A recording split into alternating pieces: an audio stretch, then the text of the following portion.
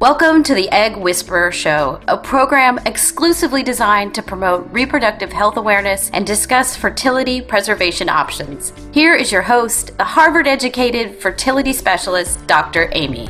She's known as the Egg Whisperer. Fertility expert Dr. Aimee Bazadeh. And you have yet another success story Just launched by an East Bay fertility doctor.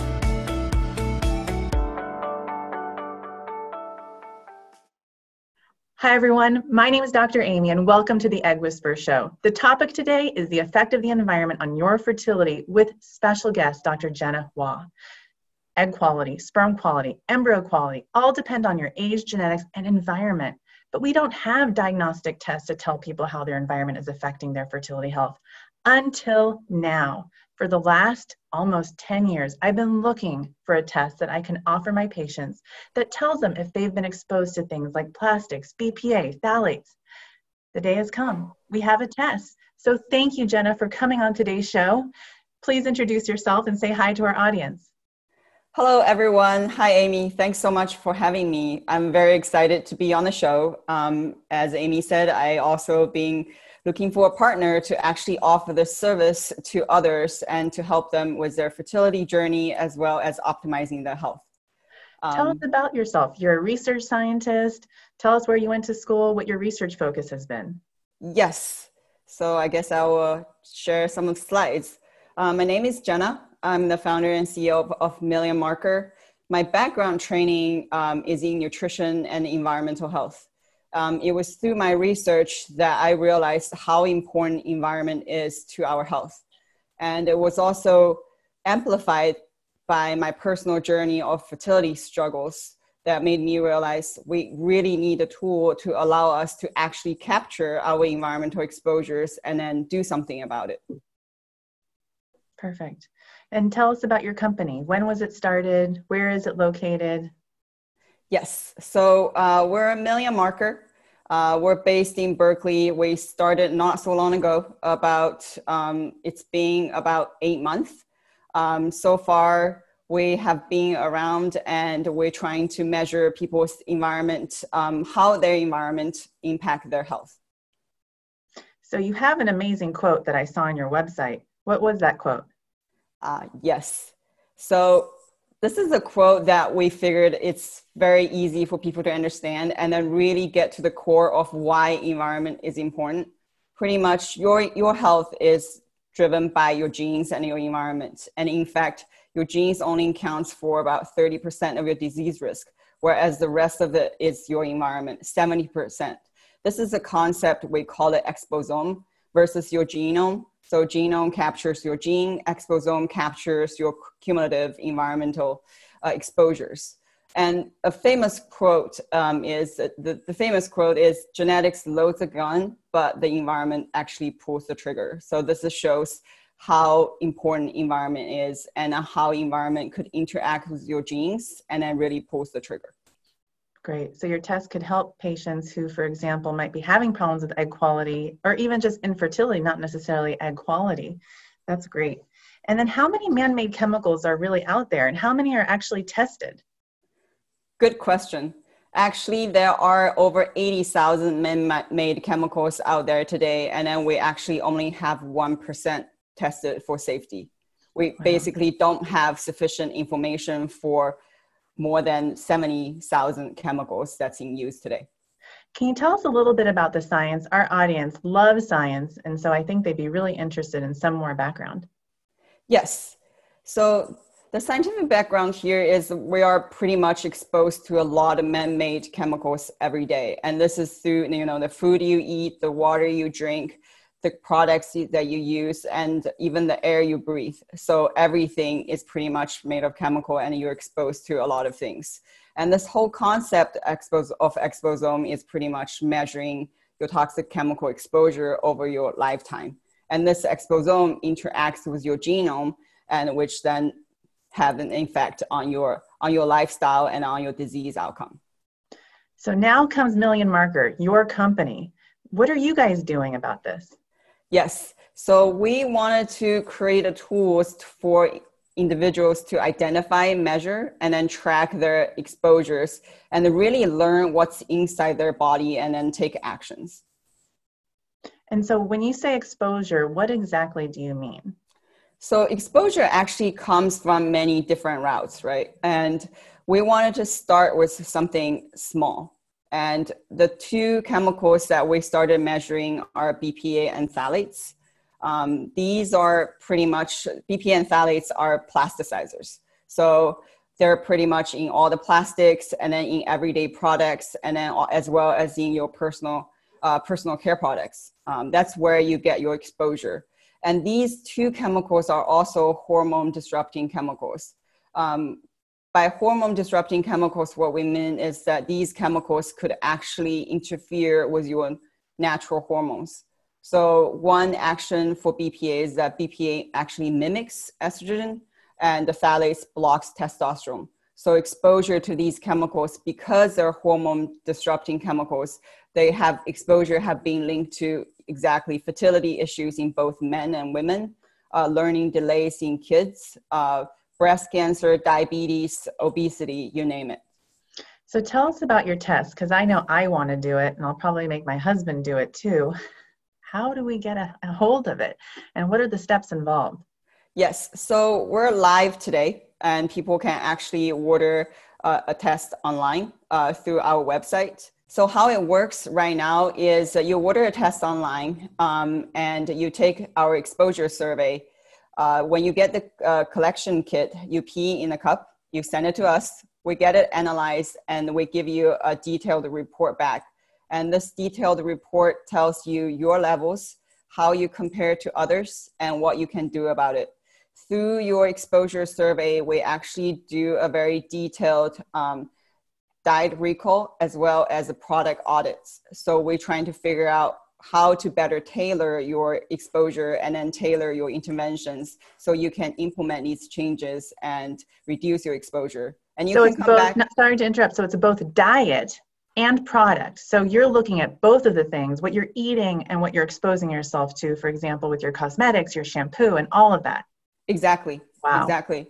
So because that's where these chemicals are coming from. So for example, BPA are if you drink a lot of canned sodas, or if you drink a lot of time from plastic bottle, did you touch thermal receipt? These are like where your sources of BPA. And then for phthalates, later on I'll cover, we actually measure both low molecular weight and high molecular weight phthalates. So low molecular weight phthalates usually are from personal care products. High molecular weight phthalates are from PVC product, vinyl products. So based on what you report back as well as your levels, then we can tell you what you need to do to actually reduce these exposures. And then you can come back if you want to come back and check your levels again.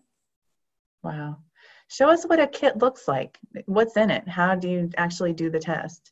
Yes. So in the last 6 months, we have done a lot of iterations with our kit. The current kit, what it looks like. So you get a box. Inside the box, you have a pee cup, a biohazard bag, and a little craft box for safety. So you will also get, obviously, urine collection instructions and how you can collect. Pretty much, we want people to do the first morning urine when you wake up. That's the urine, more concentrated urine we want to capture. Then you ship it back to us. We use FedEx priority overnight. That means your sample will get to the lab as soon as possible. If you ship today by 5 p.m., it will get to the lab the next day to ensure the best sample quality. Since the iteration, I will also show you guys our future kit will look like. It's a lot simpler design that's based on our customer feedback. The sampling instruction is also a little more clear. So this is a newer box that people will get in the future. Nice. And what exactly does the test measure? Yes. So right now, our tests measure BPA and phthalates, as I mentioned before. So just to capture a little more background, BPA is actually used to make clear and hard plastics. So if you see any shatterproof containers, many times it could contain BPA. BPA are also used as a protective lining around in canned food as well as canned drinks. So that's why they're found in plastic bottles and canned linings. They're also used as a coating for thermal receipts. So we have always been telling people, don't touch receipts when you get in a store. Just have your receipt emailed to you. And if you do have to touch receipt, make sure you wash your hands afterwards. So for BPA, we measure total BPA, conjugated BPA, and free BPA. So what we report back, total BPA is pretty much your overall BPA exposure. Conjugated BPA is how your body metabolized the BPA. So it shows that BPA actually goes through your body. Free BPA is the bad stuff. That's the major hormone disruptor. So we report back all three. And for phthalates, a little bit of background, phthalates are actually, compared to BPA, making plastic hard and clear, phthalates actually make plastic soft and flexible. They're also used in personal care products. A lot of time you will see fragrance, for example, especially synthetic fragrance in personal care product labels. And usually will have phthalates in them. And phthalates are actually make, for example, if you have, fragrance perfume, phthalates will actually make the perfume stick on your body a lot longer. One surprising thing I was able to find is that phthalates are actually used to make vitamin capsules. That was a huge surprise for myself.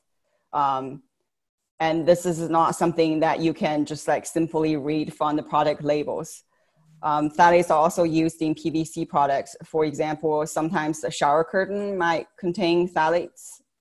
So for phthalates, we measure low molecular weight phthalates, which include 2 metabolites, as well as high molecular weight phthalates that includes 5 metabolites.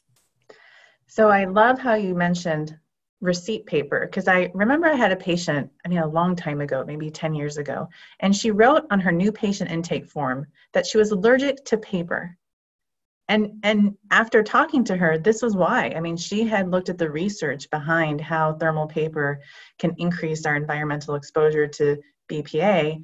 And that's actually what started getting me thinking about how important it was to look at this in patients and figure out a way to do it. So thank you for all the work you do. Can you show us a sample report? I'd love to see what a report looks like that a patient of mine would get. Yes. So when we provide the report, we provide actually 2 reports. One is a snapshot report. One is a longer detailed report, because the detailed report is actually about 12, 13 pages. So a snapshot report will give people a better idea, a quick overview of what their levels are. So in a snapshot report, we report back your total BPA levels, your low molecular weight phthalate, your high molecular weight phthalate, your levels, how you compare to other. Are you below the average? Are you above the average? Or are you high? And also a snapshot of the recommendations we make based on your product recall as well as your diet recall. So for the detailed report, we go into more details in terms of explaining what these chemicals are, where are they from, what are the health concerns regarding these chemicals, and then a lot more detailed tips. Great. And as far as the results reporting, you also mentioned that you'll compare results maybe to other people in the same sort of situation. How does that report look? So these we actually did quite a bit innovation trying to capture as much information as we can for people.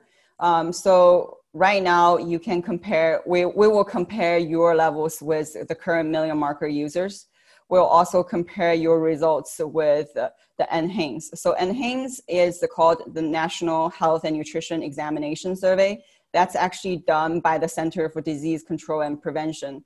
That's the representative sample of the whole US. So besides comparing your levels with million marker users, we will also compare your levels with the national average. Noted that these chemicals, we actually don't have safe levels for them. So the comparison is based on the percentile. So if you're below 25th, 0 to 25th percentile, your level is considering low. If you're between 25th to 75th percentile, then you're a medium level. And then if you're above 75th percentile, then your level is high. However, one thing to know is that these chemicals are synthetic chemicals. They have no business to be in your body. So you should always trying to reduce them.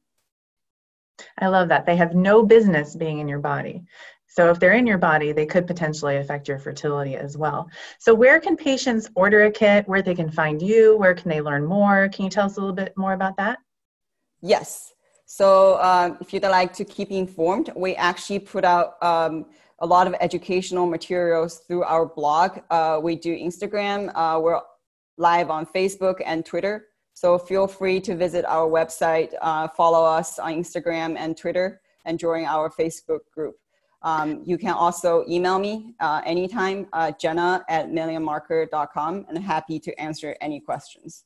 Awesome. Well, Jenna, thank you for being on today's show. Thank you for your visionary work, because I truly think that you're going to change the health and lives of millions of people. I think that's why you named your company Million Marker. Yes, we're hoping to start with a couple biomarkers of exposure and eventually get to 1 million markers and really help push precision medicine forward. And then we believe that once people know their numbers, they're better equipped to make changes. And we would like to, besides these 2 biomarkers, eventually we would like to offer other tests, pesticides testing, air quality testing, and other chemicals. Wonderful. Well, I hope you'll come back on the show again to talk about those tests once they're available, and even do a live fertility or, environmental exposure Q&A with our audience. Is that something that you'd be able to come back and do with us? Yes, I'd love to do that. Awesome. And this is actually also part of our mission, is how do we actually educate the public about these exposures so they can really take actions into their own hand and then change their health outcome. Perfect. Well, thank you again. Okay, everyone. Well, thank you for watching this show. Please feel free to subscribe on my YouTube channel, and we look forward to having Dr. Hua back on to answer more of your questions. I can't wait. Bye, everyone. Bye, Dr. Jenna. Thank you, Aimee. Bye. Bye. Welcome to the Egg Whisperer Show, a program exclusively designed to promote reproductive health awareness and discuss fertility preservation options. Here is your host, the Harvard-educated fertility specialist, Dr. Aimee. She's known as the Egg Whisperer. Fertility expert Dr. Aimee, And you have yet another success story. Just launched by an East Bay fertility doctor.